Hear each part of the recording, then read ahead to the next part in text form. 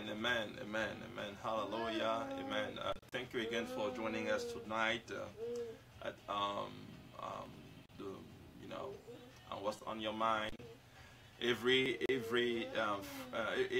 Wednesday we always have we're trying to keep this ongoing throughout our adversities, throughout the challenges, and then this is always challenging to find myself here, and then to have ministry. And I bless the name of the Lord because I know that flesh and blood cannot keep on going with this, but I thank the name of the Lord that we can come here to pour out ourselves the best we can, and ask the Spirit of God to help us go through and to help us be able to do this.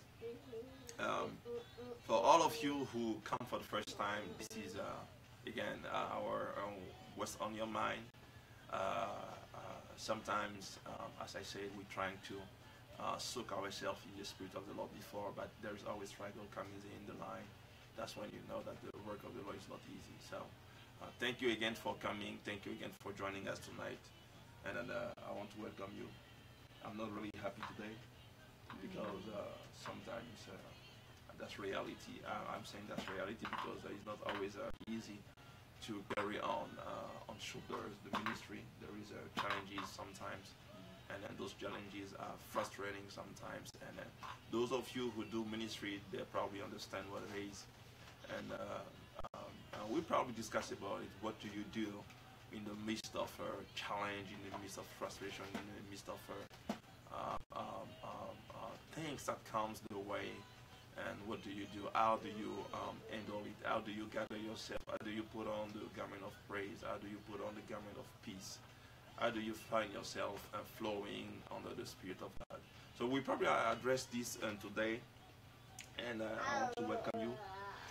Hi, I'm Michelle. So thank you for joining us again. It's Wednesday where we discuss different topics. We start every Wednesday. Sometimes we might miss a Wednesday, but well, recording online. But anyway, on Wednesdays we're here.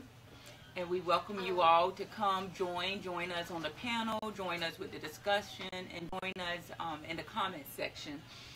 We thank you for being here with us, and we do have like a screen that we can see comments on.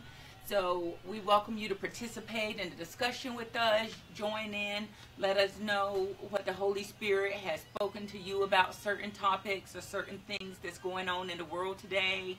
And Bible study, as you're having your own personal Bible study, or different discussions or questions and concerns that you saw that people even in your own personal Bible study group or at your church had questions or a hard time understanding.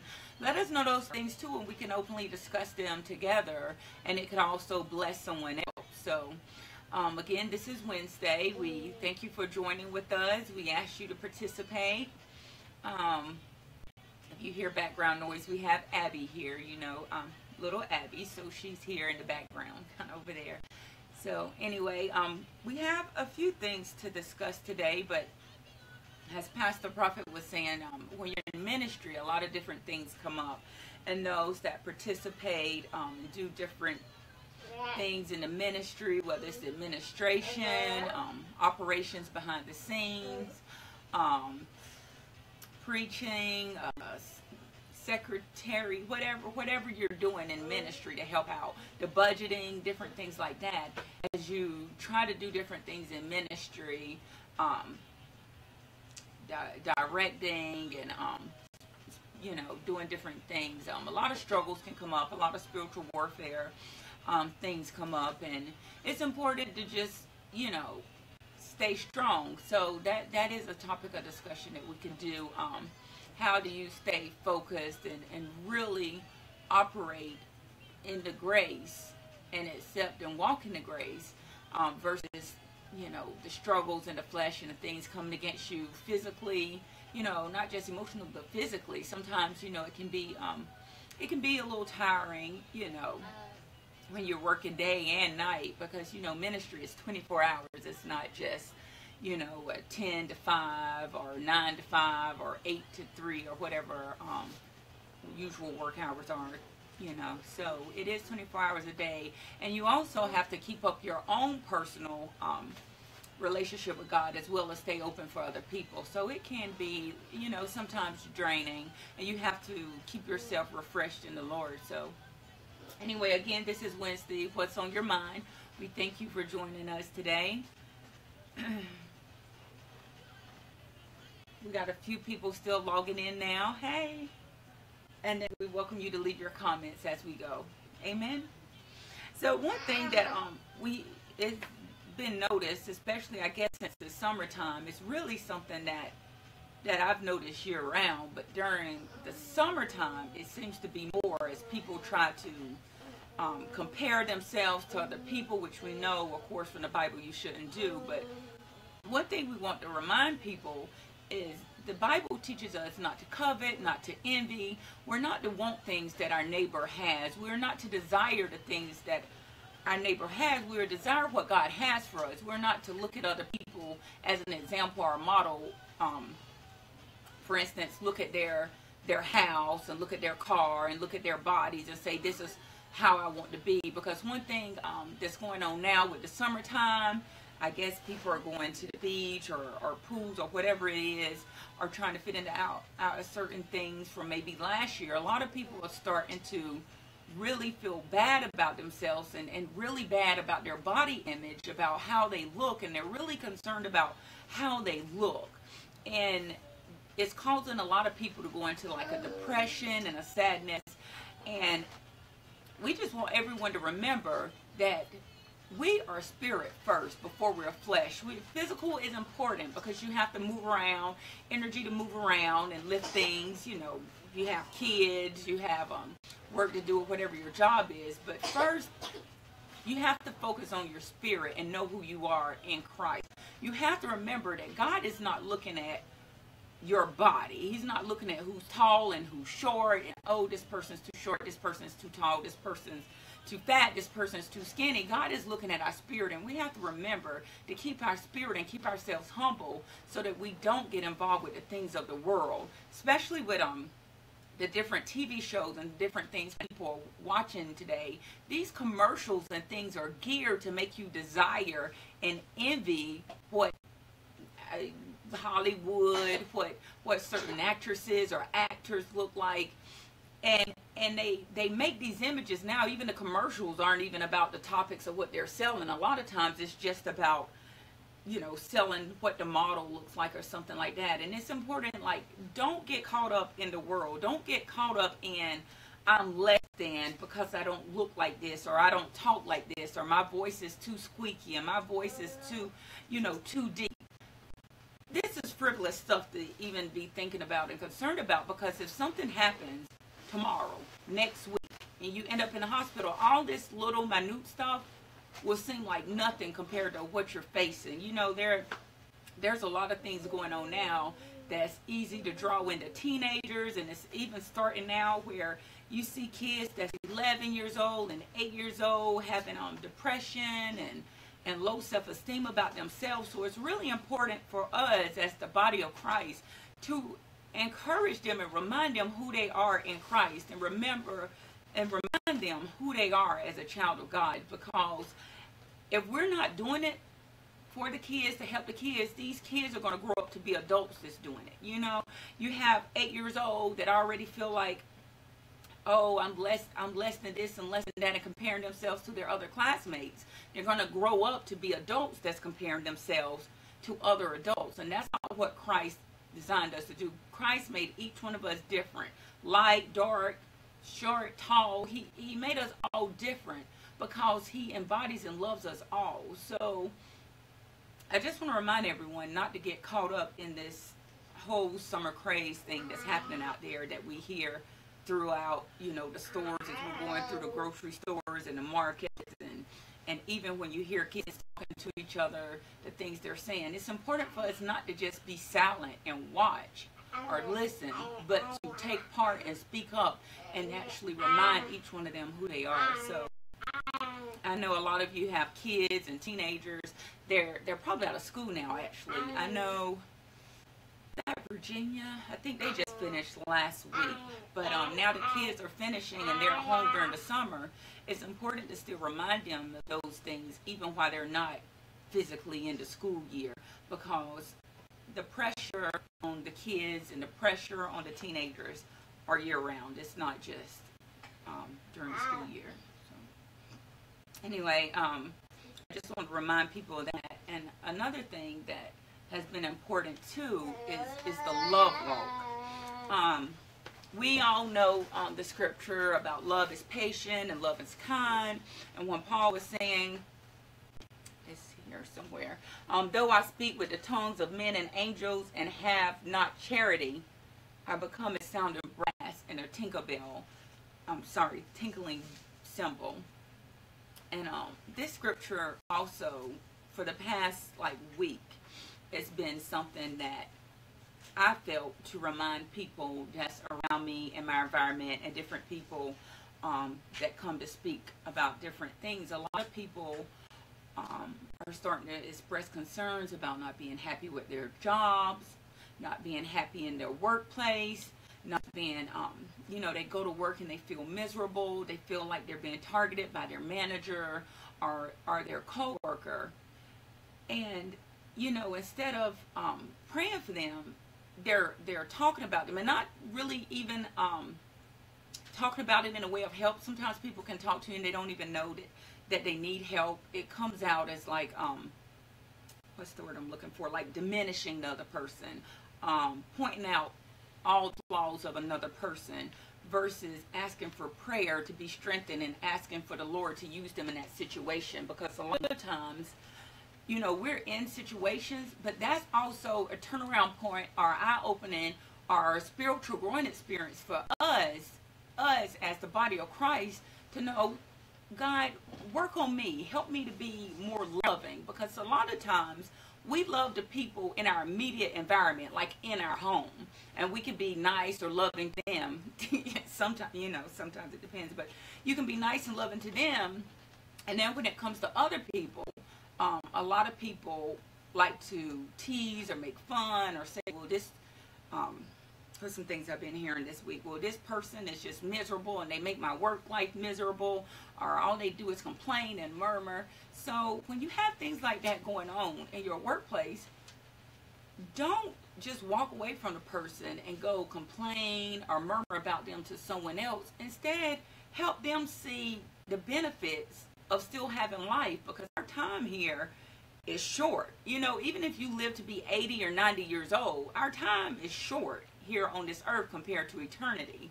And you don't want to spend your time seeing that you didn't help someone realize the light that Christ has put in them. We all have our children, like God loves us, you know what I mean? And it's important for people to know and to remember, hey, Jesus died for that person just like he died for you. So just while you're looking at that person and looking at them in a negative light, you have to remember we all are sinners. Where this person's flaw might be one thing that you think is annoying or overwhelming for you to take their personality, you also have flaws that you might not see that can be overwhelming to someone else with their personality. And Jesus died for that person just like he died for you. So we each have to remember to uplift each other in prayer, to not look at all the negative stuff in one person or even look at that, but to pray for them and help them realize the light that God put in them, just pointing out good things for them. A lot of times people don't realize the things and the grace that God has given us. A lot of times people only see grace when they see an immediate thing happening, like maybe a car wreck. And, oh, God saved me from a car wreck. But God saves us from car wrecks every day. If you didn't get in a car crash, if you didn't die, he saved you every day. That's grace every day. Walking down the street, that's grace every day. Anything could happen. A lot of people just look at when a dramatic event or something happens, but every day is grace from God. Every day we wake up, every day we breathe, every day you walk down the street and the dog don't attack you. You're not in the hospital land with some life-threatening disease. I mean, everything is grace from God. Even if you do have chronic illnesses and stuff, grace is still there. prayer still works. Keep praying. Don't give up hope. That's what the enemy wants us to do, is to give up hope, to accept defeat. If the enemy can take your hope, he can take your life. He can make you depressed. He can keep you sad. He can put a hold and a grip and a hook in you that will go from day to day to day, to even when you can't even sleep in peace. Even when you sleep, you're tossing and turning in nightmares, and you can't even have a peaceful rest at night. So it's really important for us to really not give up hope, and don't let the enemy really, don't even open the door for the enemy to take it. When you feel like you're hopeless, when you feel like you're ready to just give up, like everything, your circumstances is overwhelming, and you just feel heavy, just push through. Just push through and say, God, I know you see me right now. God, I know you hear me right now. God, I know you're handling this for me right now. And I won't give up. I won't give up. Devil, I won't let you defeat me. And just keep pushing through and pushing through. And if you have, you know, someone that you can call, not anyone. I don't mean that's not the time to reach out to friends or family or different people that's going to lead you out of godly advice, that can lead you, you know, oh, come have a drink, or, you know, stuff like that. No, that's the time that you reach out and call your pastor. You call that sister or brother in church, brother and sister in Christ. Really reach out and call someone. If you're not even sure what to do, text us, inbox us. Our phone number is there. Call us, even if it's 1 in the morning or 3 in the morning. A lot of times, in the church, you hear people go through things, and they tell their friends, they tell their neighbors, but they don't reach out to speak to the pastor about it. And by the time it reaches the pastor, oh, this person's in a whirlwind of tornado of events and emotional things that's happened throughout their week, that they're ready to really give up and really, you know, don't even see the light of life anymore. So it's really important. A lot of people say, go speak to the pastor. And I've even heard other people say, you know, oh, you should go speak to your pastor. But then when that person goes through something, they don't go speak to the pastor. They want to go out and engage in activities that's not Christ-like. We have to remember that our focus is to focus on the Lord and to not be defeated by the enemy. We already have the victory. But sometimes the enemy can kind of get right in there to make you feel defeated. Even though we're not, he can make you think you are. And it's important for you to know and to remember, you are not defeated. You already have the victory.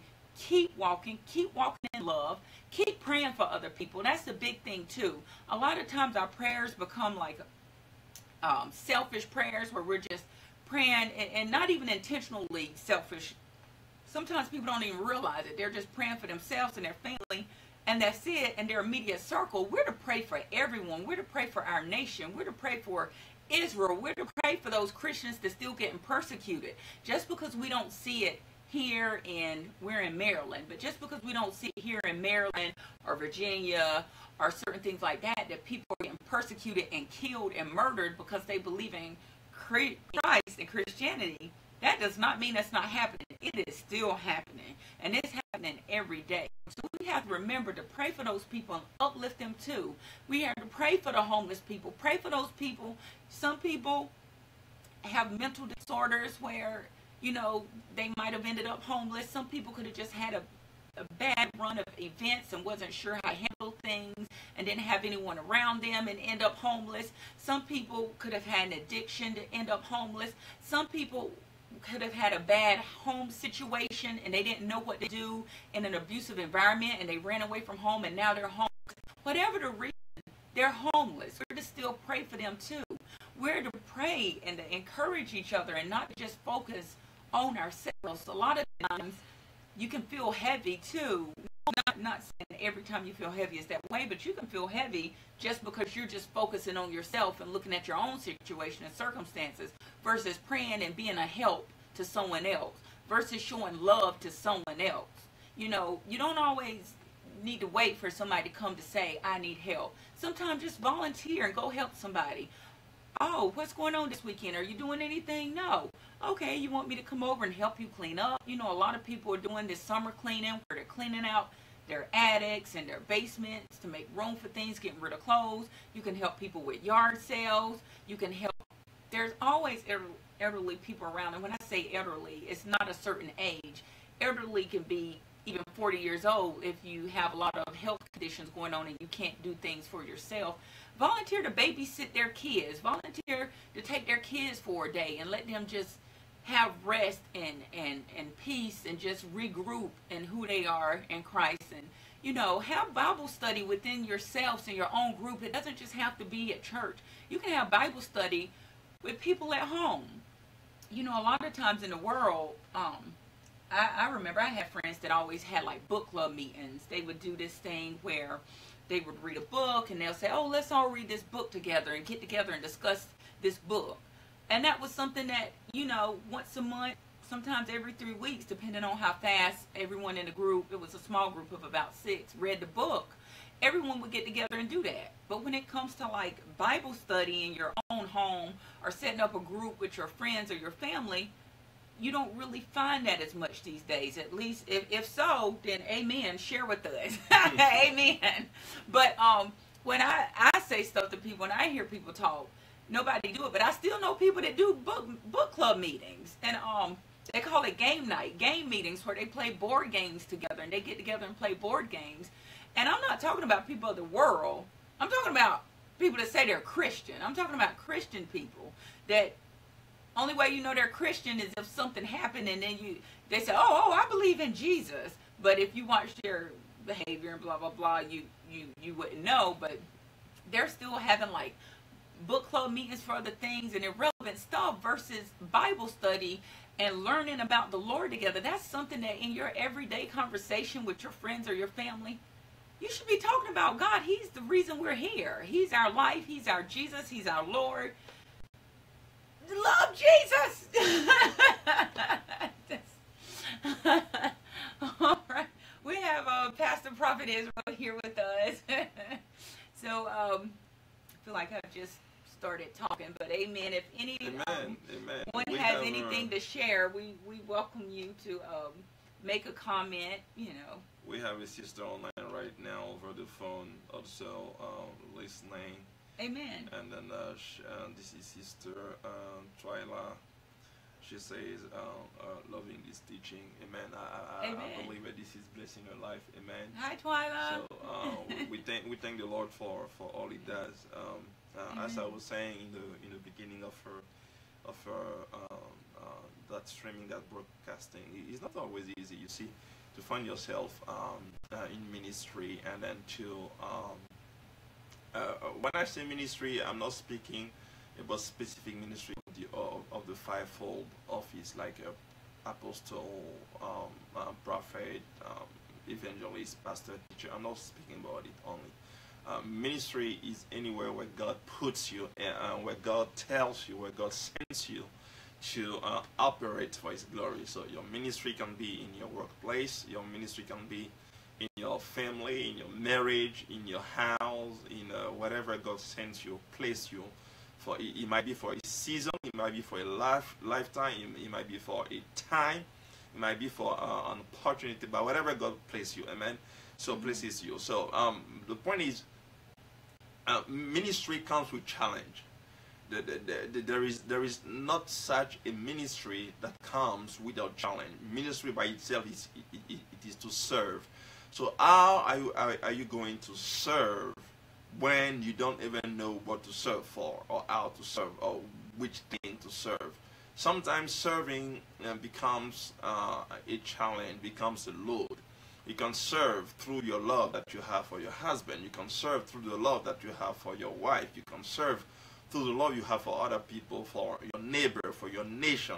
So every service in ministry is a service, is a ministry. So how do you handle yourself?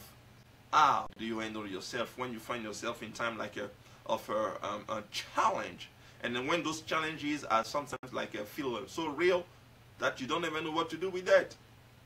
And then for this reason, I pull out the book of 2 Corinthians chapter 4, where Apostle Paul is speaking about some of the challenges that he went through. Amen. Some of the challenges, because we know that throughout the days, throughout the night. Sometimes you have a vision of what you got to do. You have an understanding of what you're going to do. Sometimes you have a plan of how you're going to do so. It doesn't always work the same time. It doesn't always work. Even if it's like a good intention, even if it's like a purpose plan and everything, even if sometimes it is of God, He doesn't always work the way you thought it would or it should. Because things, circumstances, life, and people, things around, we always, in yourself also. I'm not talking about things around only. I'm talking about things in yourself, within and out. So all those things, all those battles, all those pressure, how do you handle yourself in the midst of such trial, of such challenges? How do you handle yourself? This is important that we discuss it. Amen. Amen. Amen. Amen. That's actually an important thing for the body of Christ to discuss, and that's actually something that everyone can find themselves in.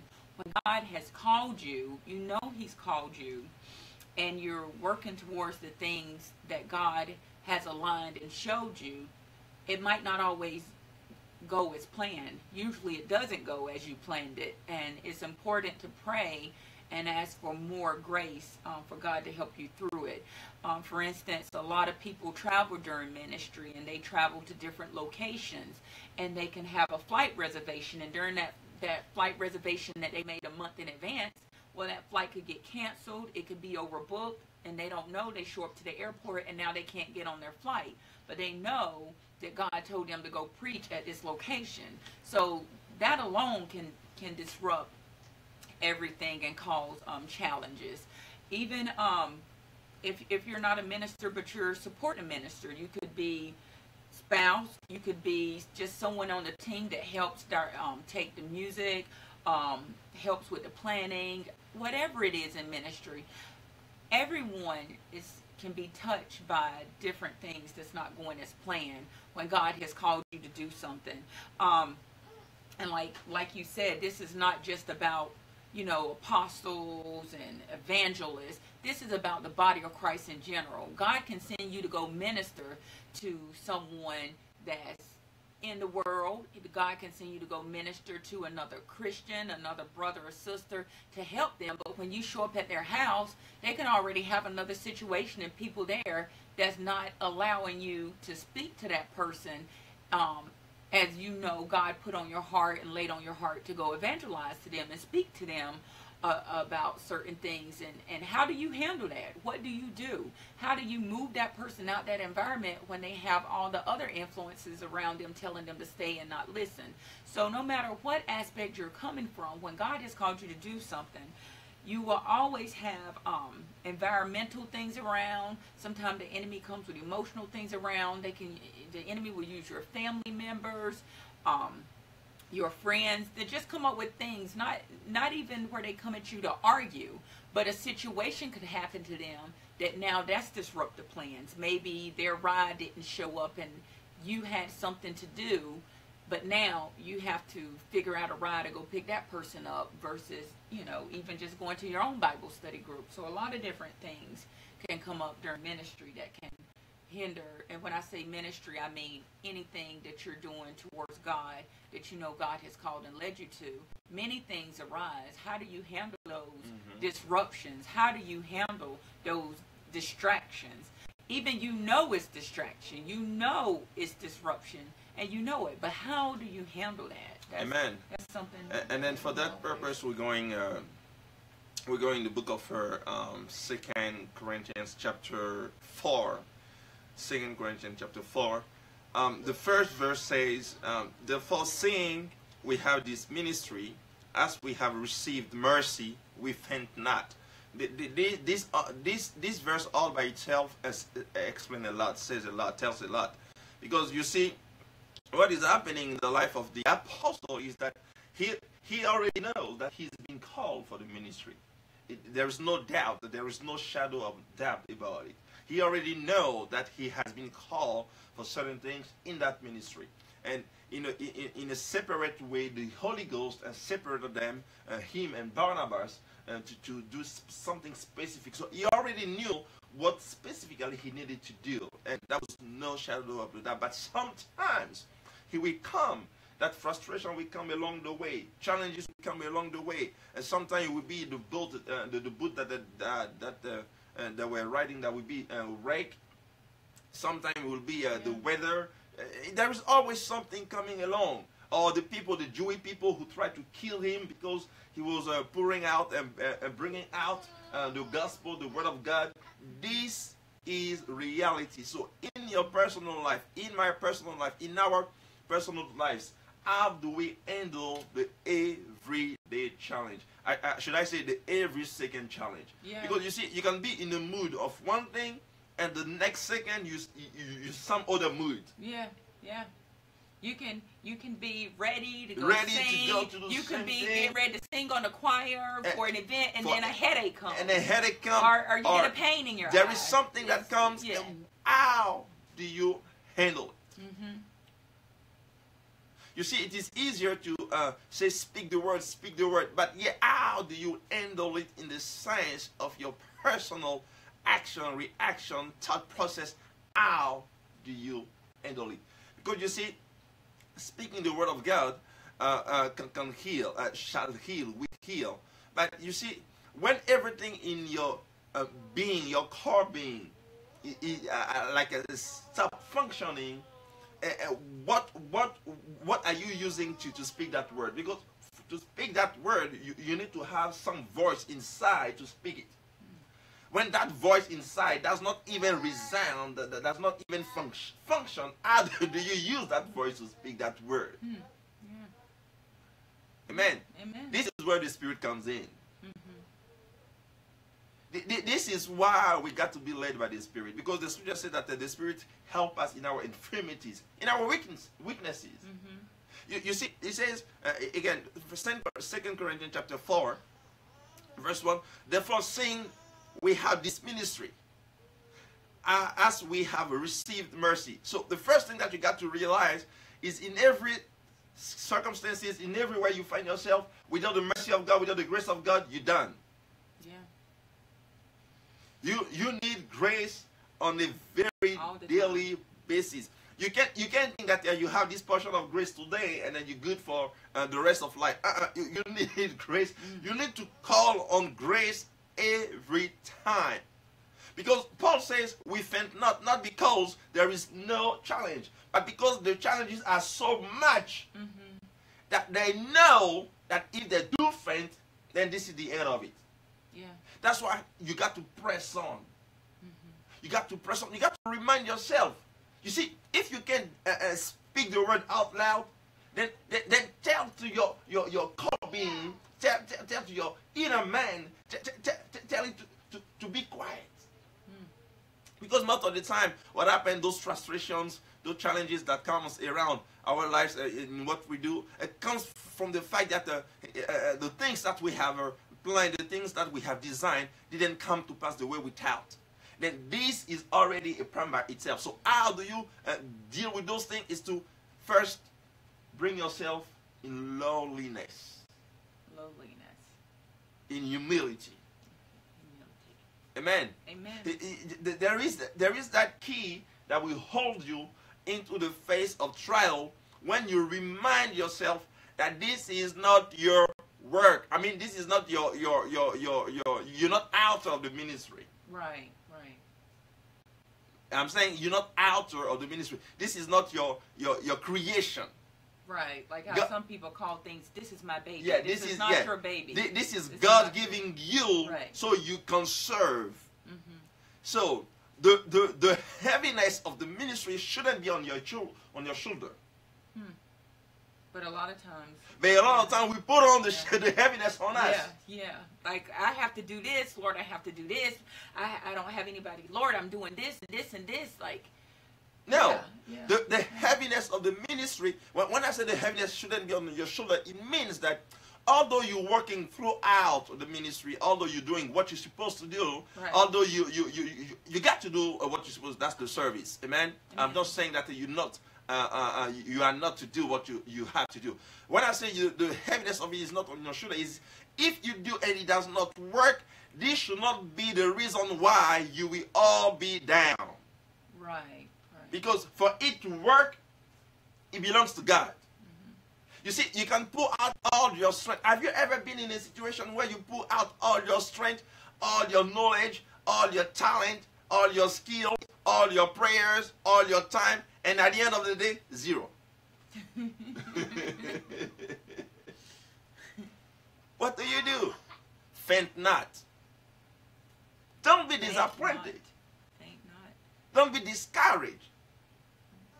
Because the only reason why God will sometimes withhold the growth, I say withhold.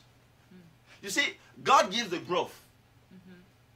But growth won't happen if you haven't died all completely under the ground. Your seed got to die, got to be planted to the point of death. I mean, it has to be, you see, the seed planted has to come to a point that the seed is no longer seed. He becomes root. Amen. So you see, you cannot plant your seed while you're trying to lavish that seed, to take up that. No, the seed got to die. Right. And there is a transformation that got to happen underground. So that underground will happen with those roots. So those roots, that will be the things, you see, based on how your roots are connected underground, that's how you end going to faint or not. If your roots are not really like deep inside, when the tempest will come, you will faint. And for you to be able to let that seed die and to have that transformation of root, and everything is underground. You don't see So that you won't seed coming. see it. You don't won't see it right away. And you you're don't see still that. looking Yeah. and waiting, but He looks like there's nothing right, going on. Right. You're looking for a breakthrough, you don't see it. You're looking for a door, you don't see it. You're looking for an opportunity, you don't see it. But this is where God is working. He's working on the ground. That's where the process. The process is going.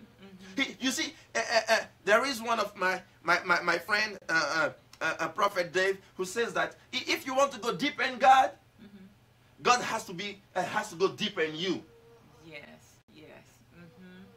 He has to dig, because sometimes there is those dirt and that covers the rock. He has to dig deep to get to that point of removing the preciousness of who you are and bringing out the preciousness. So when the time comes where you have those challenges, remember, God is in the process of working, or is in working process underground. There is something He wants to get rid of, or something He wants to germinate, or there is something underground that He's working on. And you know it by the fruit of the Spirit. And then to continue, but I've renounced the hidden things of dishonesty. That's verse 2 of we're in the book of 2 Corinthians chapter 4. We're now in verse 2. But I've renounced the hidden things of dishonesty, not walking in craftiness, nor handling the word of God deceitfully, by the manifestation of the truth, commending ourselves to every man's conscience in the sight of God. But, verse 3, if our gospel be hid, it is hid to them that are lost, in whom the God of this world has blinded the minds of them which believe not, lest the light of the glorious gospel of Christ, who is the image of God, should shine unto them. Verse 5, for we preach not ourselves, but Christ Jesus the Lord, and ourselves your servants for Jesus' sake. Again, for you not to faint in ministry, you got to remember, it's not about you. It's not about what you do. It's not about your church. It's not about your position. It's not about your plan. It's not about your vision. It's none of that. It's Christ being preached. It's about God. Amen. Then when you forget, when you see, when you miss that purpose, then you put on the burden on your shoulder, thinking that is about you. You see, it doesn't matter. You see, at the end of the day, it doesn't matter how far you, how many people you have in your ministry. Honestly, it doesn't matter, because when Christ is speaking about the fruit, he's not speaking about the fruit of how many people you're getting. The fruit of your life. Yeah. The fruit of the Holy Spirit in your life.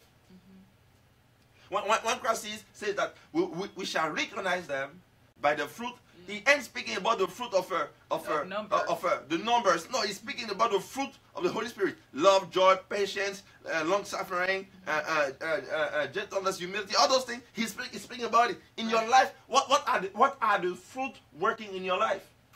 So some of them are missing because you're losing the focus on who Christ is. He says, Paul says, for we preach not ourselves, but Christ Jesus, the Lord.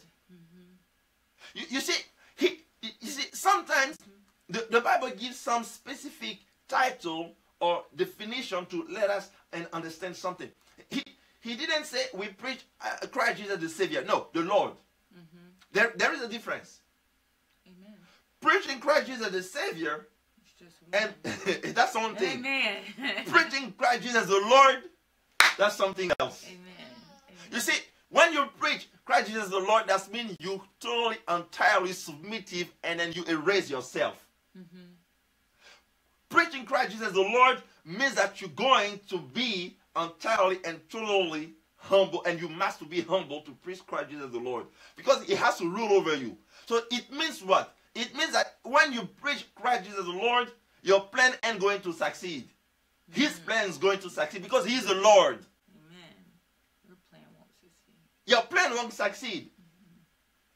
When I say your plan won't succeed, what I'm saying is, when you plan something on doing something, okay, this is what I'm going to do, and then you haven't invited the Holy Spirit, you haven't prayed about it, God hasn't spoken to you, and you just make your plan based on your mind, it won't succeed. Yeah. Commit thyself unto the Lord, and he shall what? Direct your path. Yeah. Your way shall be established when you commit thyself unto the Lord. Why the Lord? Because, you see, there is a purpose in heart of man, but only the purpose of God will be at the end. Only the purpose of God. There is plan in the heart of man, but only the purpose of God will remain at the end. You see, for that reason, we were studying last time when we saw Apostle Paul, who was going in that city, and the Spirit... And he wanted to go to Asia. In Asia, to preach in Asia. Yeah. And the Spirit prohibited him to preach in Asia. Yeah. In the book of Acts. In the book of Acts, because he was preaching the Lord Jesus. Yeah. So the Spirit of God only wanted him to preach where he wanted, not where Paul wanted to preach. That was, you see, that could have been for him frustrating. Yeah. But you got to realize it's not your ministry. It's not about you. We didn't call ourselves. It's about the calling that he put over us. It's not about we. Amen. Right. We didn't call ourselves. When God calls you and appoints you, that means he knows that you're going to face challenges. That's why he said, be courageous. Yep, they're going to come. But you see, listen, when God told to Joshua, go, he told to Joshua, be courageous and zealous. Be strong, do not be afraid. Why? Because he knew that challenges was coming. Yeah. He knew, but he didn't tell to him, challenges are coming, you're going to be in trouble. No, he just told him, be courageous. Yeah. He didn't tell him the amount of challenges. Yeah. He didn't give him the size of the challenges. That's right. He only told him, be courageous. That's right. Yeah. Because, you see, why would God tell to somebody that is sending being courageous? Because he knows. Because he already sees. He already knows what you're going to go through. Yeah, yeah. That's what Jesus said. In this world you will shall have tribulation, but be of good cheer. But be of good cheer. Yep. That's the thing. You see, he doesn't want you to think that everything will go the way you want. So be of good cheer, even though you're going to have trials and tribulations. Yeah. Why? Because every one of them will work exactly for the purpose of God. Every one of those tribulations. You see, when you find yourself in the midst of trial and tribulation and challenges and despair, that's when you know that God is at work for some miracle. Something. Amen. When you find yourself and it looks a mess all around, it looks like nothing's working out. Then then know that God is it's working He's out. baking some miracle. You're gonna see a hold on. Don't give up. Amen. Don't give up on hope. Don't give up on God. Amen. Amen. So there is this understanding, amen, that comes, and then to get back, he says, verse 6, the book of 2 Corinthians chapter 4, verse 6. For God, who commanded the light to shine out of darkness, have shined in our heart to give the light of the knowledge of the glory of God in the face of Jesus Christ. Verse 7. But we have this treasure in earthen vessels, that the excellency of the power may be of God and not of us. Again, he made it clear that the excellency of the power. You see, when you're ready to do something, because God has sent you, and then you find yourself, you like trembling, you don't know what to do, that's when God's excellency comes in. Because at the end of the day, you will look at it and then you will realize that this is not you. Because you know that before starting it, you had no clue, no idea, no strength left in you. That's how God gets the credit. That's how God gets the glory. That's how God brings to pass his own purposes. So don't lose faith. Amen. Don't faint. Amen. Don't faint. If you look at the numbers, yeah, but don't. God has a purpose. amen. He is working it out. You can look. That you're trusting in God. He will see you through. You see, that's real truth. God talk. Amen. We see amen. it. Amen. You got to realize that any numbers that you have, whether in the finances, in your health, you see, sometimes in the health, they talk about the numbers. You have a this, above this, above this. So, any numbers that you have, whatever, or in church, on your ministry, about numbers. You're looking for 100 people, but you have only 1 people. You don't even know how to have at least like a 2 or 3 or 4, maybe 5 regular families or attendee or members in your church or in your ministry. Don't look at the numbers. You know what? Because the numbers are a distraction. When you start focusing on the power of God, then you will realize that the numbers are only a distraction. Why? Because when God brings the growth, you won't even realize it. It will just bring the growth as an explosion. Don't look on the numbers. Don't look on the numbers of where you're at. Don't look on the numbers of your finances. Don't look on the numbers of your health. Don't look on the numbers of your ministry. Don't look at those numbers, because God has not put you in a place only for you to be dismayed. He said, be courageous. Be zealous. Amen. He is working deep down. He has planted that seed. He hasn't buried the seed. He has planted that seed, and that seed got to be transformed into roots. And when your roots takes root the right way, you know that God is in the process of bringing some miracle out of it. You know it. Why? Because everything inside of you is holding tight to God.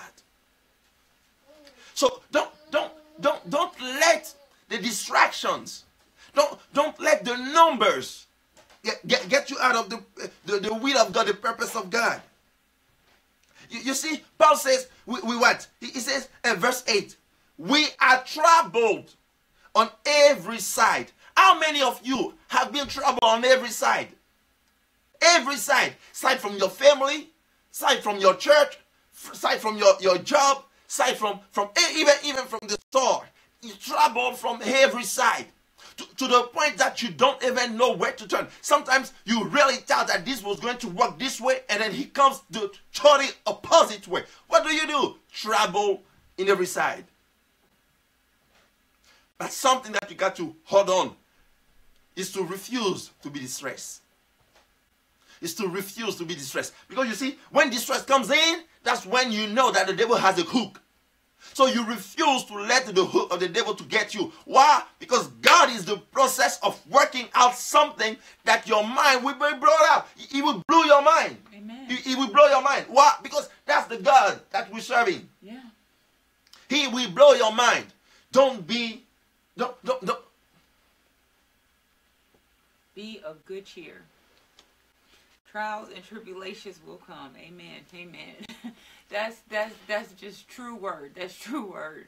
Because when you're trying to, as you continue to walk in the ways of the Lord, as you continue to see things around you, your circumstances continue to feel like it's crashing, like it's heavy, like it's holding you down. When it looks like you're trying to do everything right, you're doing everything as God told you to do it. You're doing everything as the daughter of God. You're doing everything as the son of God. You're doing everything as a soldier for the army of God. You're behaving the way you know Christ will be pleased. You're speaking the way Christ will be pleased. You're doing everything that you know will please the Father, but yet these things keep happening.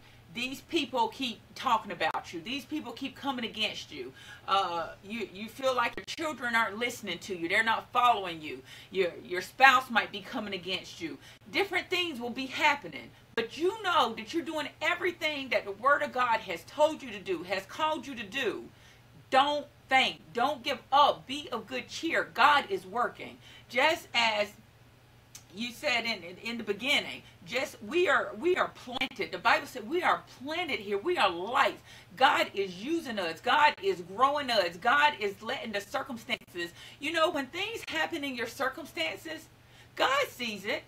He sees it. He's watching your behavior. But guess what else? The people around you are watching your behavior too. Those co-workers are watching you. Those family members are watching you. Your neighbors are watching you. As you have people coming, doing yard work, doing different things in your yard.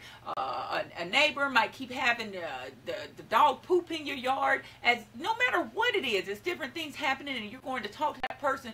Those people are watching you to see what you have that's different than other people. Why are you holding on? Why are you not giving up hope? Because you know God is listening. Because you know everything will work out for you according to God's will and purpose. Because you are following Him and we are led by His Spirit. When you go in prayer, if you feel like you're not hearing clearly from God, if you feel like, you know, sometimes the enemy, as it said, keep your mind in Christ. If you feel like your mind is going where you're not thinking of things pure and things of holiness anymore, but you're just really looking at your circumstances like it's not working out and you're getting overwhelmed, don't forget, we have the praise as a weapon. We have fasting. If you're not hearing clear, that's the time when you say, you know what, body? We're going on a fast. We're going on a fast for Jesus. I'm going to fast. I'm going to, the next 2-3 days, 12 hours, 8 hours, however you fast, I'm going to fast and I'm going to make sure I can tune into God. Because there is something about fasting. It's a spiritual thing. Some people don't understand fasting. It's a spiritual weapon that we have within ourselves.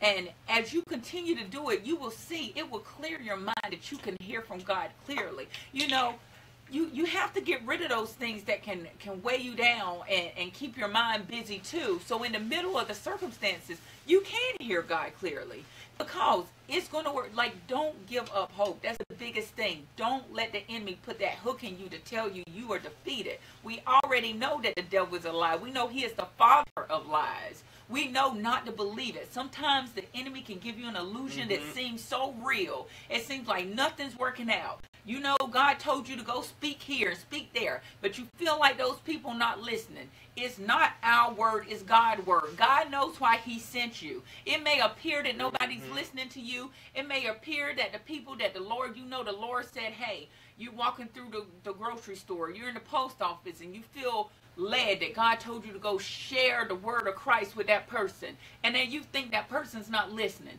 You don't know what God used you to plant in that person that a month later, 3 days later can work out. You don't know in that situation, God sent you to go minister somewhere, and only 2 people showed up. Those can be the 2 lives right there God sent you for. But instead, sometimes people start looking at the numbers like nobody really showed up. I was expecting 30, 40 people, and it was only 2. Those are the 2 souls right there that God called you to minister to. So it's important not to look at things as the way the world sometimes we come into Christ, but we come with the world views. We come into Christ, but we come with world thoughts of our past that we just been mingled with the Canaanites and the Pezerites and been mingled with them. That now we're taking that on. Right, all the mites. And now we're taking that on as if that's what God told us or said this is how it should look. No, the way God has things look, it's not going to be the way our human mind tells us things should look, the way it should work out. If God is working in your household, God is working on your children, God is working in your workplace, God is working on your neighbors, it's not going to look the way you think it's going to look as God is working on them. But God is using you. You stay strong in the Word of God and don't give up hope.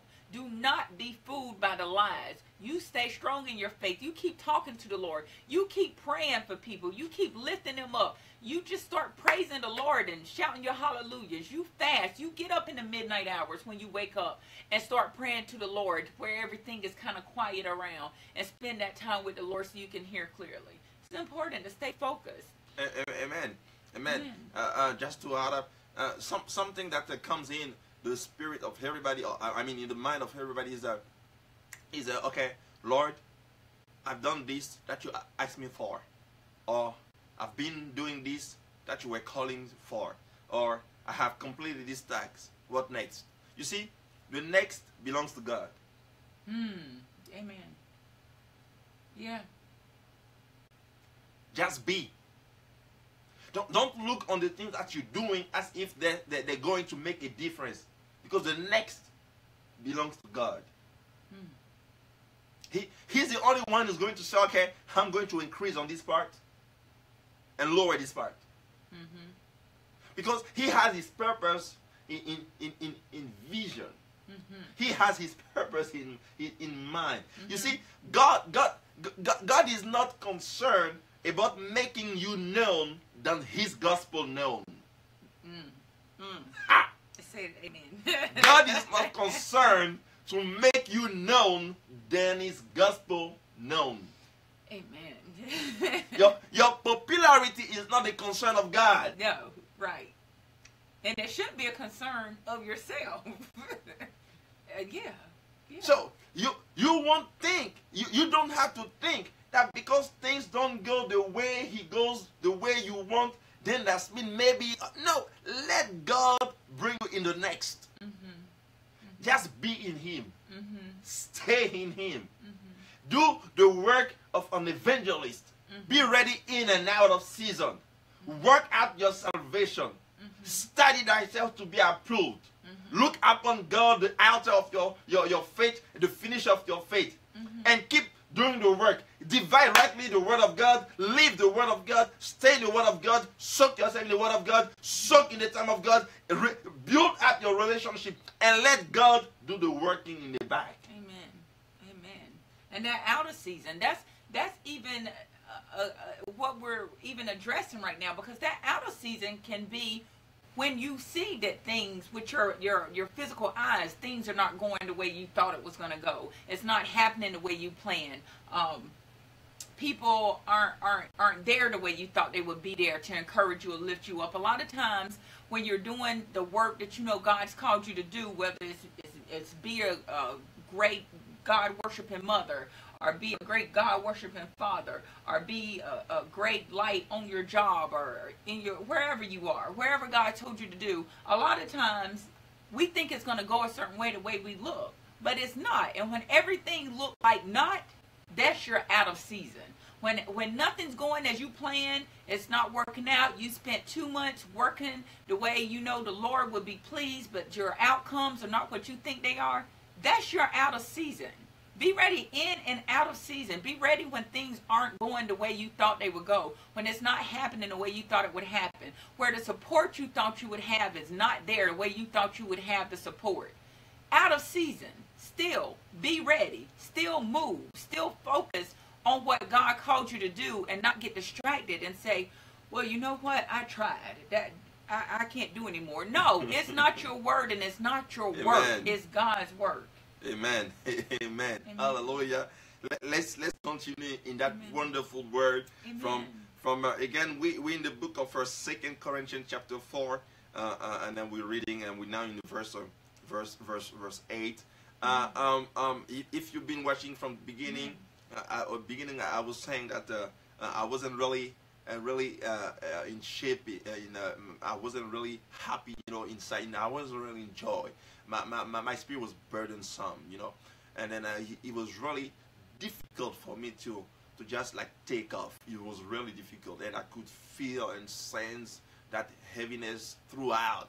And then I'm thankful that I even put it out. I mean, I told it, because for myself, I will look after the same video, and I will say, this is God. Yeah. because you know. And a lot of people go through that, because when you doing your walk and doing the calling and walking as a child and soldier of God, it's not, you're not going to always feel like, Yeah. You're going to feel heaviness sometimes. You're going to feel that. And what do you do in that moment? That's what we're talking about. Amen. And then this is important. It's important for all of us. I mean, you, me, every one of us. When you have gathered yourself, you have gathered your strength, you have gathered your resources, you have gathered your people, you have gathered all you can, and then still you didn't reach the goal, let God be the next. Let God bring the next. That, you see, because when you start thinking how you're going to make it happen or making work, that's when you get into worries. And the Lord already said, do not worry. When you start looking at your circumstances, you start looking at your bank account, you start looking at people's behavior. Do not worry. Because, anyway, we have Sister always Harper, Marquita. Thank you for being on with us online today. And she's asking, what does it mean, God's timing? Well, God's timing means that you're going to be frustrated. That's God's timing. Patient. Yeah, God's timing means that you're going to be frustrated. You're going to see the frustration like in the way you really think that He gave up on you. That's God's timing. That's the definition of God's timing. Because you see, every time God's timing was in the perspective, in the plan, man has always been in perplexity. They were always frustrated. You see, God's timing with Abraham, for example. Yeah. You see, Abraham knew that God already spoke to him. Sarai knew that they were going to have the promise. They knew. She's laughing. and God's timing, as we was discussing before, God's timing is usually opposite. Yeah. Almost always opposite of your timing. God's timing is always, not always. Why? Because He says, my thoughts are not your thoughts. Yeah. My ways are not your ways. You see, look, I was speaking about Abraham, right? God already said you're going to I mean, He already promised the child. They didn't receive any child, to the point they were frustrated. Now they have to work it out to figure out how to bring. They didn't have to. They chose to work it out. They chose to work it out on their way, so that we help out God. And God, you may be a little slow. Let me help you. Yeah. You see. And not just with Abraham and Sarai, Jesus, with Jesus. Jesus, when Jesus was called for Lazarus, Martha sent somebody to Jesus. You see, they wanted Jesus to come on the time where hope was still in the body of Lazarus when he was still sick. So that time, that was the proper, that time was the proper time because they were praying out of faith. That time that they know that Jesus is going to deliver, he's going to heal. So they knew that their faith was at the right place. God didn't show up. So God's timing first will be always opposite to you. He will frustrate where you. he will get the glory. God's timing is he getting the where glory. You know it wasn't your work, your thoughts, or your, just like with Zechariah. When God finally sent the angel to him to say, God has answered your prayers. Yeah. And he's like, what, in my age, at this time? How will my wife for Elizabeth's husband, the high priest? Yeah. Something which is important in God's timing is this. God will always use his timing. Why? Because of one purpose, to show his glory. To redeem somebody. To touch the life of somebody. To save somebody. When God is working with you, and then you don't see the thing coming to pass the way you were expecting, that means that if it comes, there will be no glory for God in it.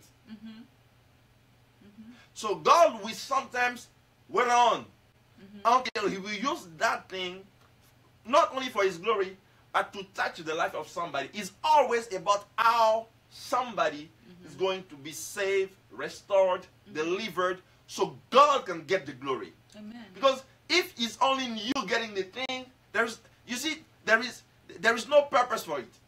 Everything that Jesus has ever done, every miracle that has ever happened, it was for one purpose: God's glory, for somebody to be healed, saved, delivered. Amen. Is God's purpose first. Yeah. God got to be pleased in first. So when God says this is my timing, it means that the thing that you're asking, if you're not ready to let it go, then you're not ready to receive it. What if you're not ready to let go of your promise? I'm not saying, let me explain it. Let me break it down. Abraham received the promise, Isaac.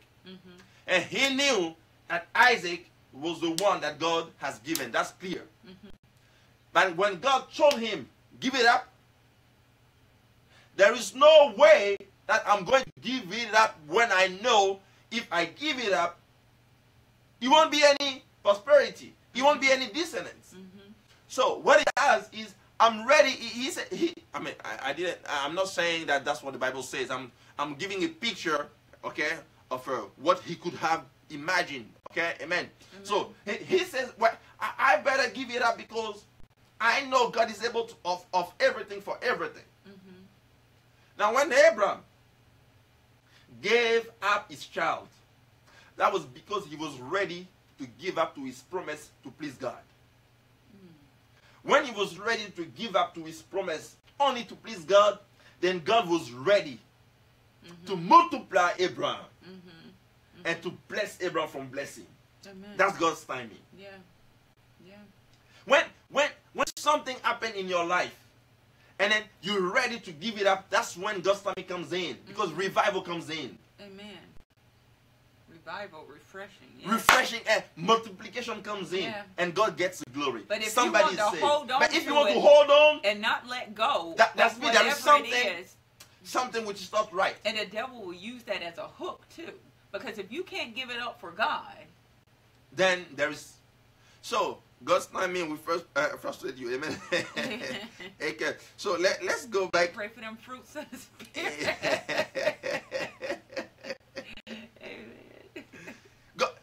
And then to add on it, God's timing is not what looks good. Amen. What looks good to us. Right? What looks good to us, that's not God's timing. Amen. Amen. Sometimes He will speak in your spirit in a deep way. Sometimes He will speak through other people. He will speak through visions and stuff. But God can speak to you about something that you're going to do. He doesn't mean that He said go now. That's right. He says you're going to do so. You got to wait for the go now. So God's timing is always for His glory. Amen. To get back in 2 Corinthians chapter 4,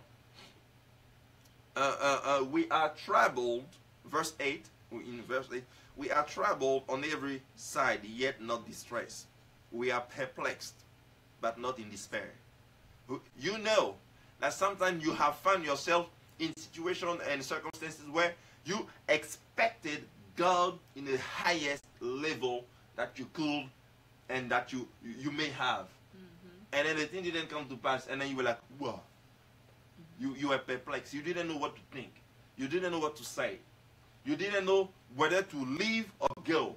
You're like just perplexed. Perplexity comes in when it comes in when you thought that this was going to be this way, and then he comes in the opposite way. Right. So you perplex. You like in awe. You don't understand. But that's not despair.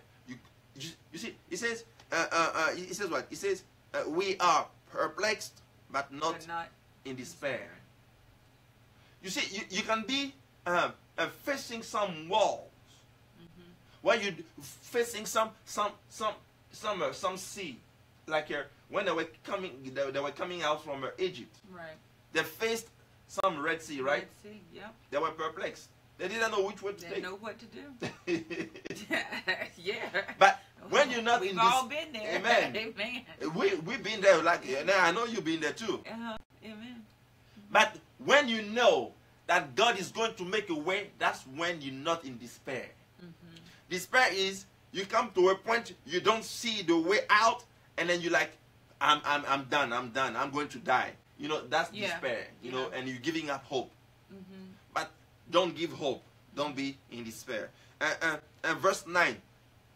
Persecuted but not forsaken. Amen. Cast down but not destroyed. You see, it's not because God is with you that means you ain't going to be persecuted. Yeah.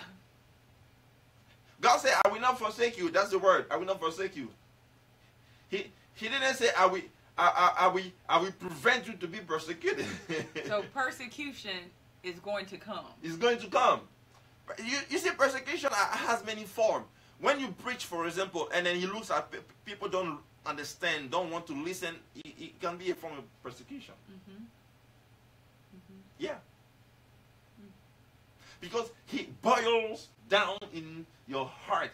He makes you frustrated. He makes you hurt. Because you see people going like straight to the path of perdition and destruction. So you bring in the word of God, the gospel, and they don't want to listen. That can be a form of persecution. They're laughing at you. There is far more persecution. Should I say, for me, the highest level of persecution is when you have your closest people who used to be in the church with you or in the ministry, and they turn themselves against you and against God. That's like, you know, for me, I'm not saying that.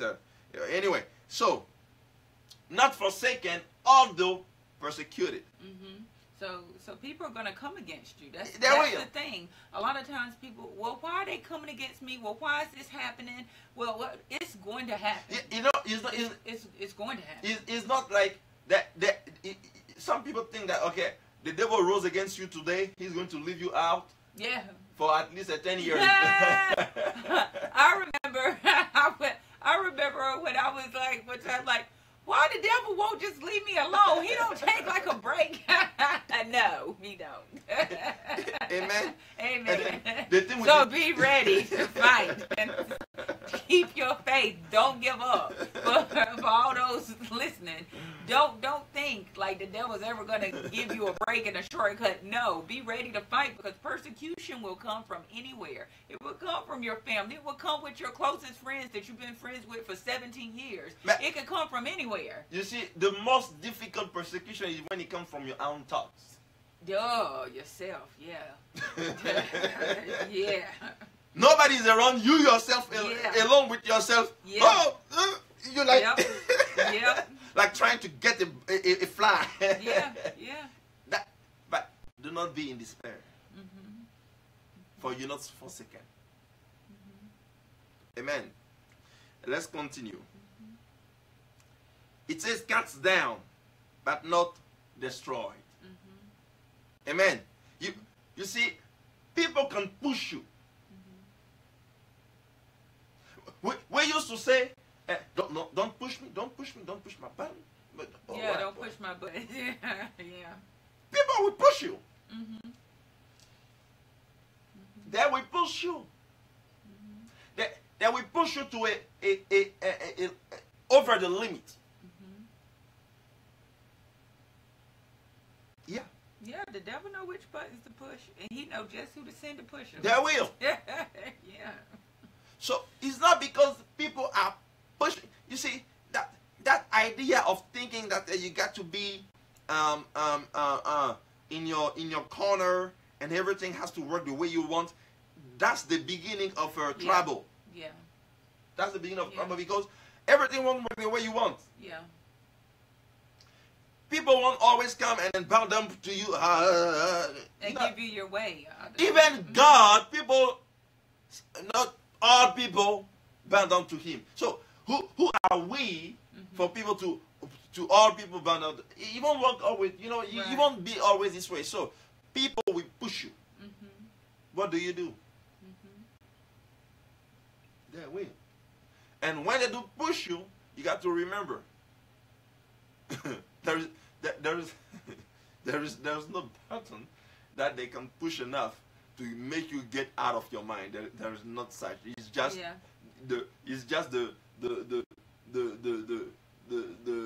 facade, the or facade, mirage of the enemy to make you think that. God will not allow you to be tempted more than what you can bear. So there is no such a button that they're going to push to the point that you're going to explode.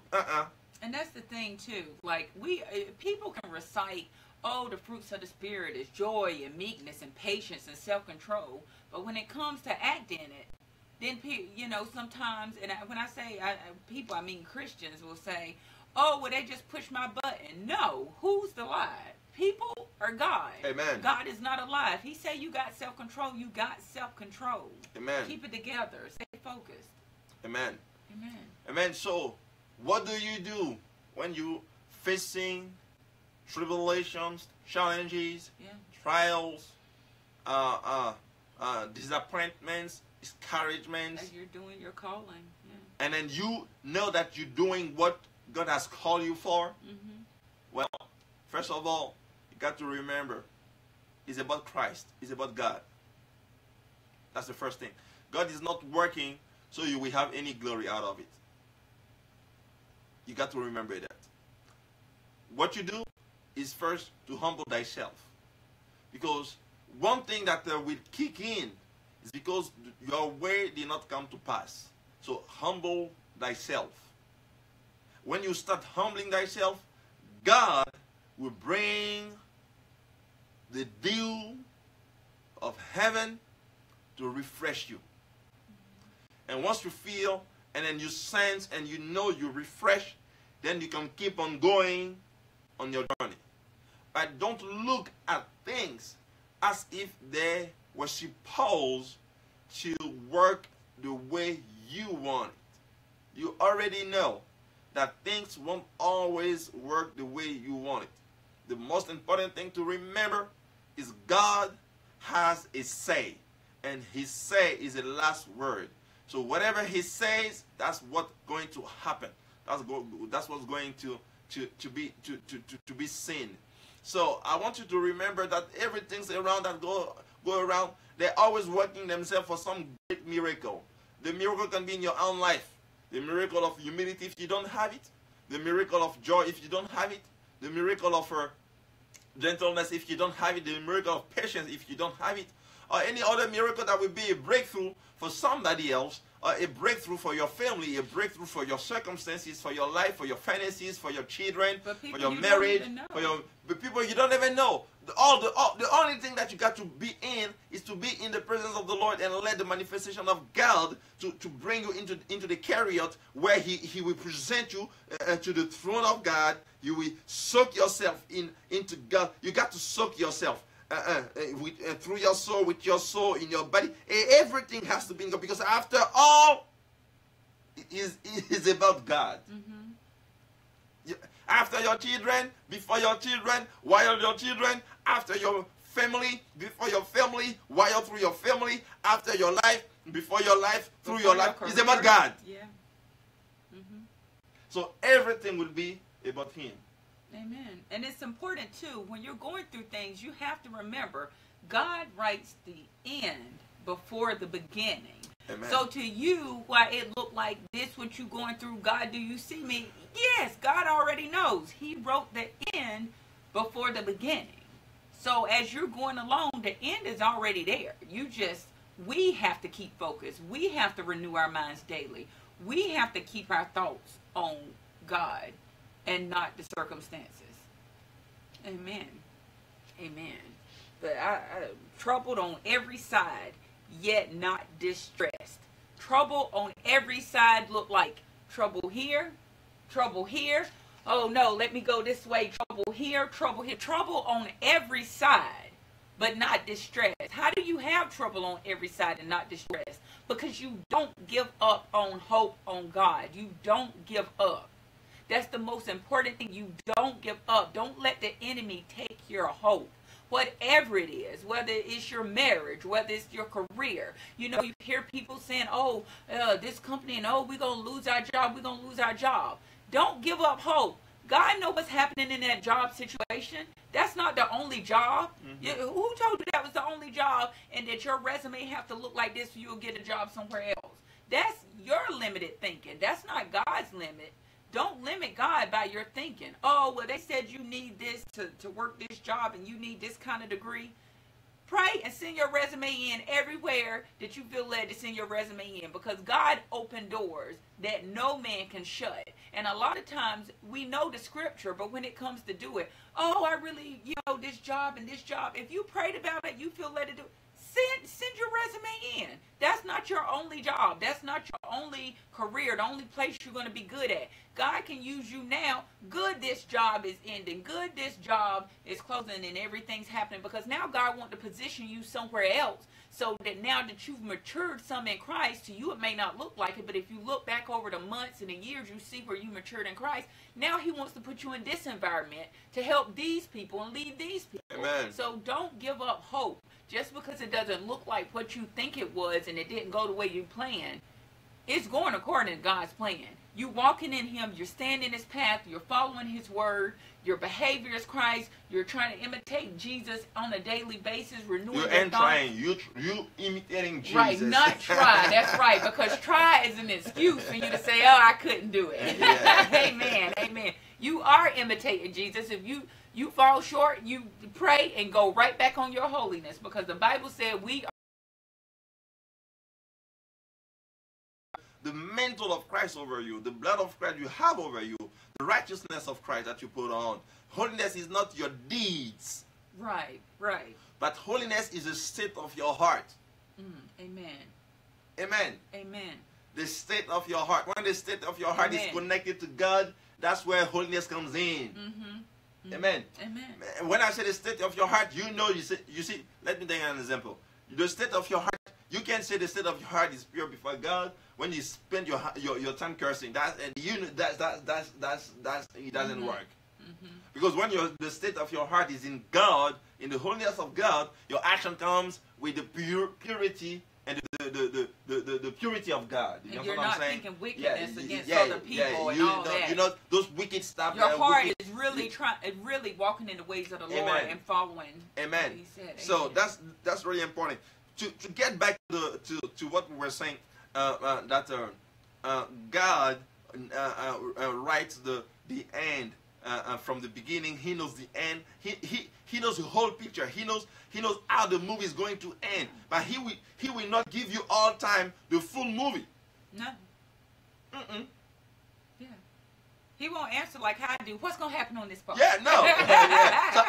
What's going to happen? Sometimes when we watch some TV, movie, and then she would tell me, what's next?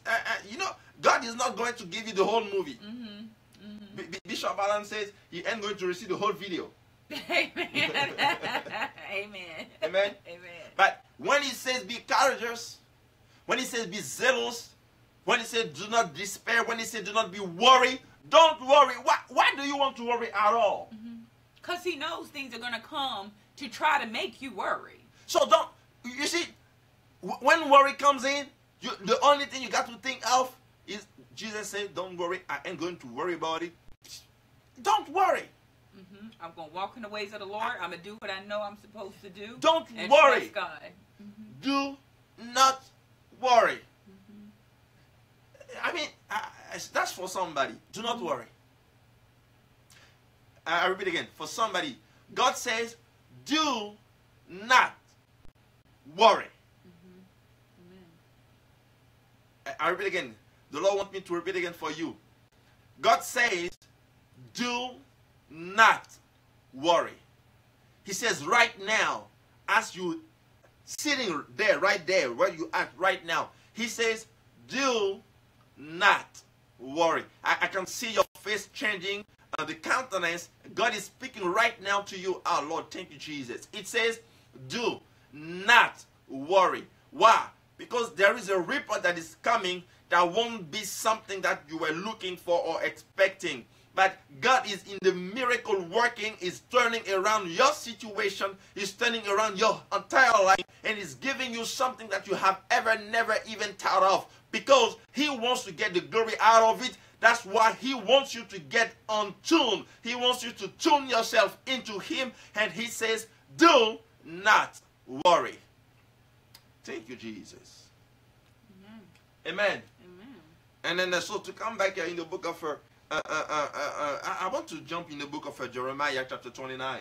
Amen. Book of Jeremiah chapter 29 says in the verse 11, for I know the thought that I think toward you, saith the Lord, thought of peace and not of evil, to give you on what? Unexpected end. You see, when God was speaking through the mouth of the prophet, they were not in a good shape, they were not in a good place. They were in what? Babylon. They were in captivity. They were right in the midst of captivity. You see, they would have a hope or expected that God will come and say, you're going to be out right now and right there. You see, when you're in the midst of trial, you want to hear God say, I'm going to deliver you now. One day, you got 1 day left. 1 day left or 1 hour left, and you're going to be delivered. God will not always deliver you right there and right then. Ha! That's right. God will not always rescue you, deliver you right there and right then. We saw throughout the Bible many instances where God did not deliver people right there and right then. He didn't do it for Lazarus. He didn't come right there and right then. Right there and right then when they called on him. The scriptures speak about the apostles and Steve being a stone. He didn't deliver him right there and right then. And when people say why? Why? Because of the glory of God. Amen. You see, the glory of God is above our mind. You see, when God is sovereign about what he does, we see death or we see trouble, we see trial as difficulties. God sees as opportunity. Amen. Amen. A field to promote you. You call it death, he calls it the beginning of life. Amen. So when you put yourself in the place of death, he is already in the place of life. So why are you worried about the place of death? He's wondering why you don't see life. When you see that your boat is sinking, but Jesus is sleeping, don't you see it? Because he's not worrying about the tempest, about the storm. Amen. Why is Jesus sleeping in your boat? You see, Jesus is with you in your boat, right in the midst of the sea, and he sleeps. You got to understand something. He is not worried about the storm because he knows he has given you the word to cast out that storm. And he knows it won't defeat you. And he knows that storm won't swallow you up. Amen. He knows that storm won't turn around your whole life. All he wants you to do is to be at peace, in good of good cheer. And that's just like when the boat was destroyed. Yeah. They still made it to the island. To the island, the boat of Paul. Yeah. It doesn't matter what you're going to lose in the process, because everything you're going to lose won't be simply because God does not love you or does not care. No, everything you're going to lose, we're not supposed to make it to the next level with you. It's simple. Amen. And He will put you right where He wants you to be. Some stuff will make you be too heavy to be able to fly. So you got to get rid of it. Amen. Amen. Because, you see, you got to get. The Lord says, those who wait upon the Lord shall what? Renew their strength. And that we do what? They will fly. You know, if you have all the burden on your back, how are you going to fly? your wings will be hindered. Amen. Amen. So, sometimes God will get rid of stuff to help you fly light. Amen. Amen. Amen. So, to come back to Jeremiah 29, he says, I know the thought I think toward you, saith the Lord, thought of peace and not of evil, to give you an expected end. And then verse 12, then ye shall ye call upon me, and ye shall go and pray unto me, and I will hearken unto you. Amen. So when you find yourself in the midst of the trial, or in any disappointment, whatever you want to name it, you got to remember that God says He knows the end. He knows the end. He knows the end. And the end is not going to give you evil or to do you evil. When the Bible says all things work for good to those who love God and are called according to His purpose. His purpose. According to who? His purpose. Sometimes we forget that the part that says who are called according to His purpose. We forget it. We sometimes don't even say it. We only say all things work for good for those who love God. But according to His purpose. His purpose. So what's the purpose of what's going in your life right now? What's the purpose of God? Well, how God is going to get the glory. Do not be despaired. The ministry you have, don't be despaired. The church you're in, don't be despaired. The marriage, don't be despaired. Your children, your husband, your wife, your family, people you're praying for, your nation, amen, your community, amen, don't be despaired. Amen.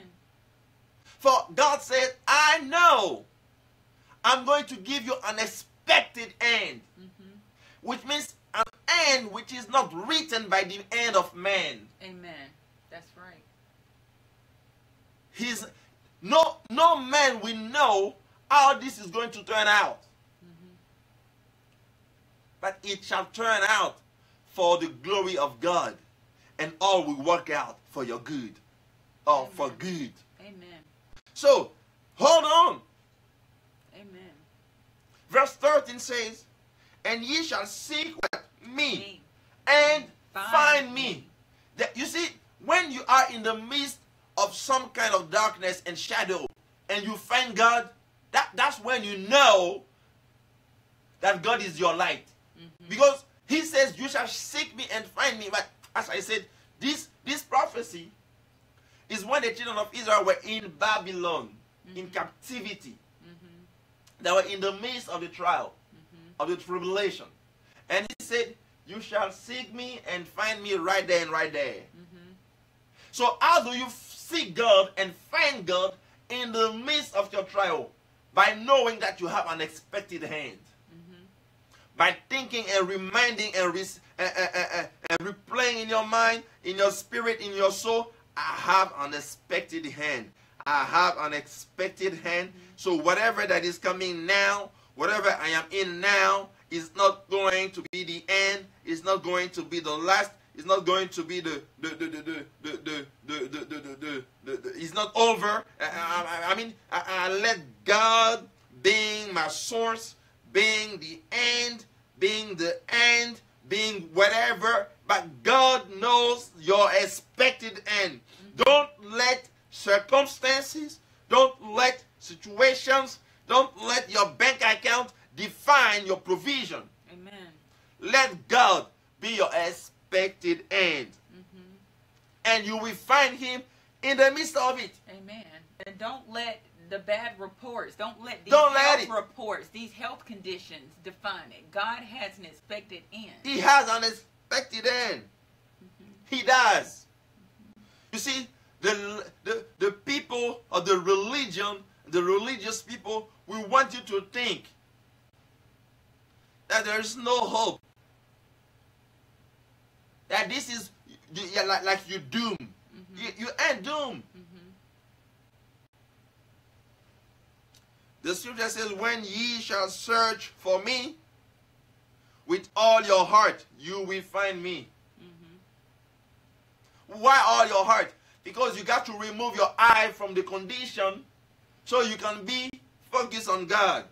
Amen. He wants, you see, God wants your heart, all your heart, when you find yourself in the midst of a condition, of a circumstance. All your heart. All your heart, all your thoughts. All. Everything, all your heart. He wants all. You will find him right in the midst when you give him all. Because he's there. And this is the God we serve. Mighty in battle. Awesome God. You see, this is so amazing when God says, let it be light. When God said, let it be light, the fact is, no light has never existed then. So God did not even see any light. All he saw was the word that he has pronounced. But the thing is, when darkness was overing, and God said, let it be light, the only thing he says is told to darkness, cease. Open. Because I'm sending something that will be over you. So I decree and I prophesy and I decree and I declare something that comes out of me. Darkness was already out. But when something came out of God, darkness could not comprehend it. They have to open a way. Let it be light. Amen. So when God says let it be light in your situation, stop looking at the side where you don't see the light. There is a light that is leading you to the path of victory. So stop looking at your situation. God has not said the last word yet. Amen. He hasn't said the last word yet. There is much more in the store. There is much more in God than whatever you have expected. You don't see the growth that you're looking for? Don't stop. Amen. Amen. You don't see the turnaround you're looking for? Don't stop. Yes. Don't stop.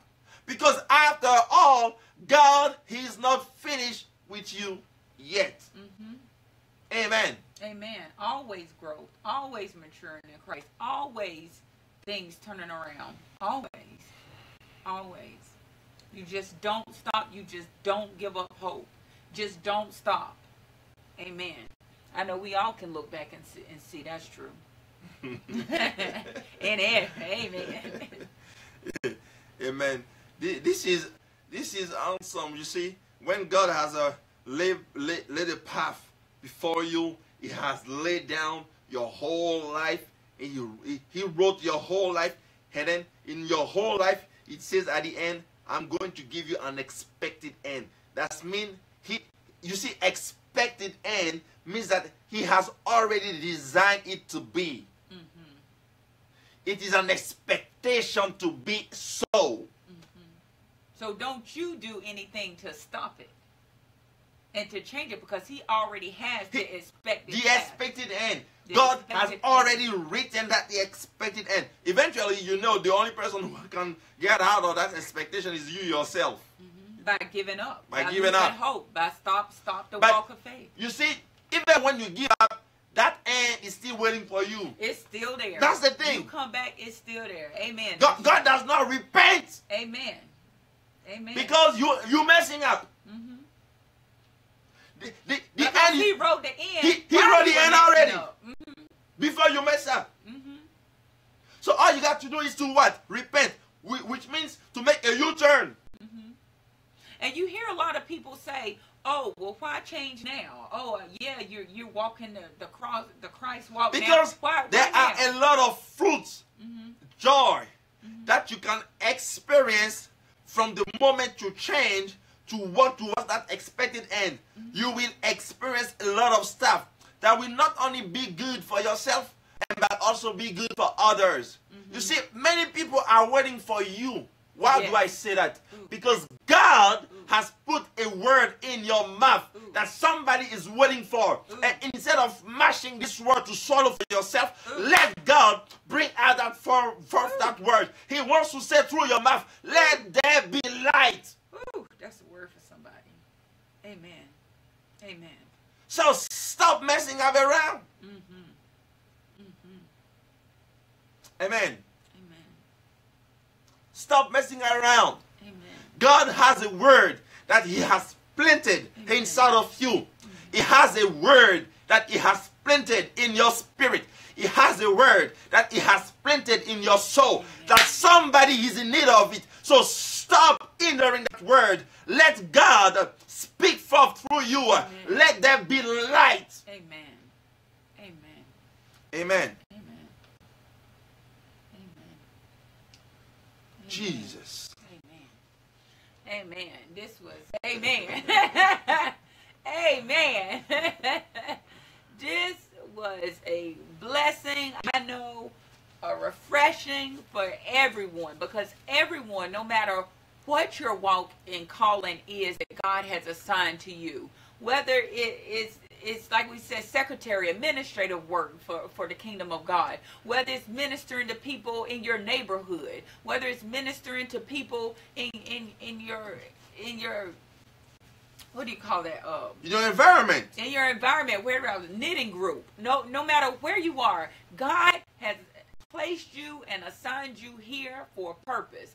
And we are not to give up hope no matter what it looks like, no matter what.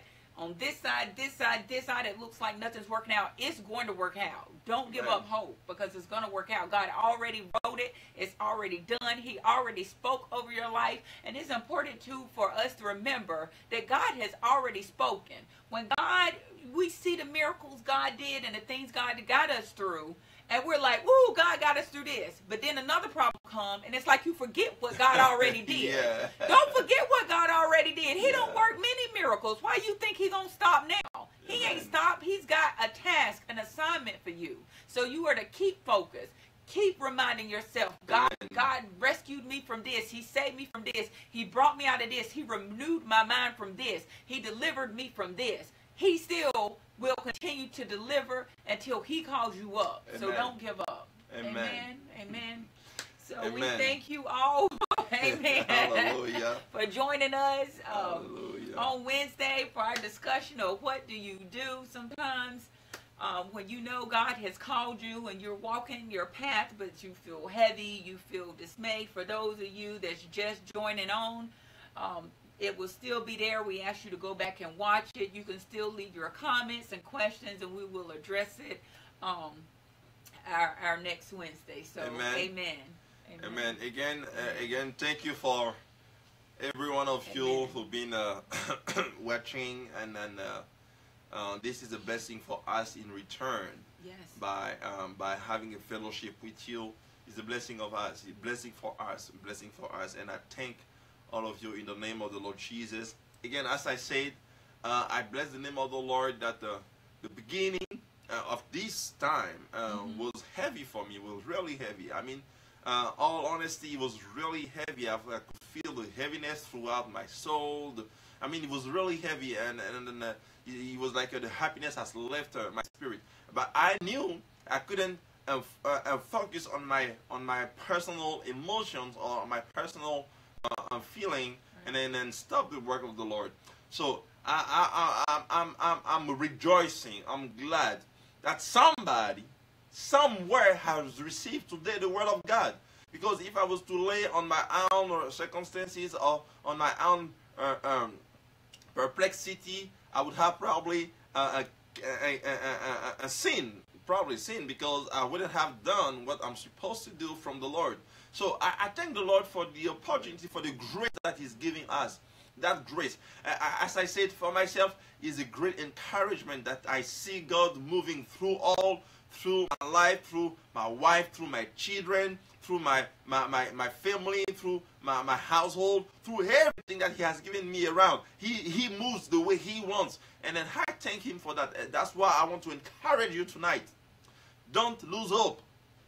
Don't lose hope. Don't stop praying. Don't stop soaking in the Word of God. Don't stop doing what God has called you for. The only thing I want you to remember is God is the only one who has to get the glory out of it, the credit out of it. And His name is more important to be known. God wants to make known His name, His gospel. It's not about your popularity. It's not about you being known. It's about Him being known. So when things does not work the way you want, slow down. Let God have the lead. Sometimes we rush ahead of God. We rush ahead of things that He has for us. We rush even ahead of things that He has sent us into. And sometimes He becomes frustration over frustration. You got to remember, God has His own ways. And His ways are better than ours. God bless you. God be with you. And we want to pray for you tonight. And wherever you're at, as you're watching, I want to pray for you right now and ask to the Lord to touch your life right now, to meet you at the point of your need. Some of you need a miracle, and I know my God is still in the business of working miracle. Some of you need deliverance. I know He's a deliverer. Some of you need healing. I know my God, He's a healer. Some of you need something from God. I know God answers the prayer of the saints. So we will present the prayer before the throne of God in the incense, for a sweet incense before God. Father God, I bless your holy name, Lord. I'm asking you right now in the name of Jesus. Let your spirit, Father God, saturate the life of somebody. Let your spirit, Father God, saturate the life of my sister. Let your spirit, Father God, break the chains out of her neck, Lord. I remove, Father God, any heaviness, Father God, in the name of Jesus. I release thy word, Father God, over whosoever, Father God, is willing to receive thy word. Lord, I decree and I declare that the power of God is touching the life of those, Father God, who has encountered a disease, who has encountered a problem with the health. I'm releasing, Father God, the healing, Father God, in the name of Jesus. Lord, some of them are looking for a miracle, Lord. They have nowhere to go. They don't know what to do. They don't know where to call on. But Lord, I call on you, Lord, and I open that door in the name of Jesus. I release thy miracle, Father God, and I speak, Father God, the life transformation, Father God, over the life. Some of them, Father God, are looking, Father God, for your answers, oh Lord. Speak, Father God, tonight. Lord, some of them, Father God, are heavy burden, Lord. They are discouraged.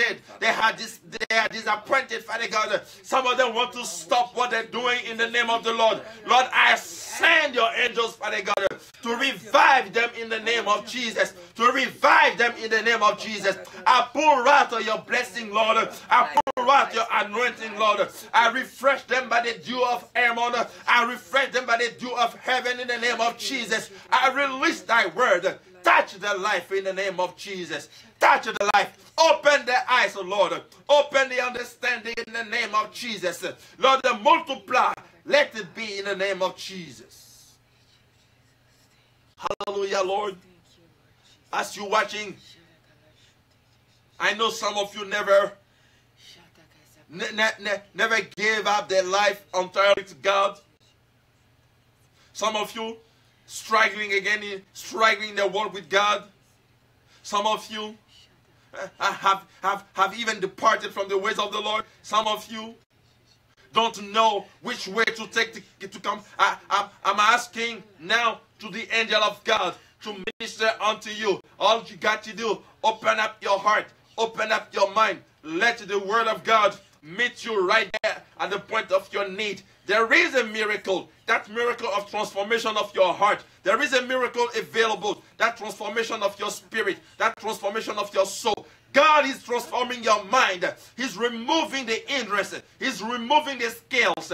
And I pray in the name of Jesus that deliverance is taking place in your life right now. Whatever addiction that you've been struggling against, you've been struggling with, I pray in the name of Jesus that you be delivered by the power of God. I set you free by the power of God. I release and I decree over your life in the name of Jesus. Deliverance now. Deliverance now. I release you. I release you by the power of God. Receive that deliverance in the name of Jesus. I blow the Spirit of God. I blow the mighty power of God. And I release it in the name of Jesus. Receive it now in the name of Jesus. I thank you, my God, for what you already done. I bless you for every one of us. I bless you, Father God, for those to whom it has been given to know the mysteries of heaven and to enter your gates. I bless you, Lord. I thank you, Jesus. Let thy word be. Let it be light in this life. Let it be light in this person. Let it be light right now. In the name of Jesus. Amen. Amen. Amen. Amen. Hallelujah. Amen. Hallelujah. Thank you, Jesus. Again, Amen. thank you for being with us tonight. This is our Wednesday fellowship. What's on your mind? Amen. God move the way He wants. Amen. And we want to invite you next Wednesday. We also have services. I call them experience, worship experience. Amen. Every Friday, every Sunday.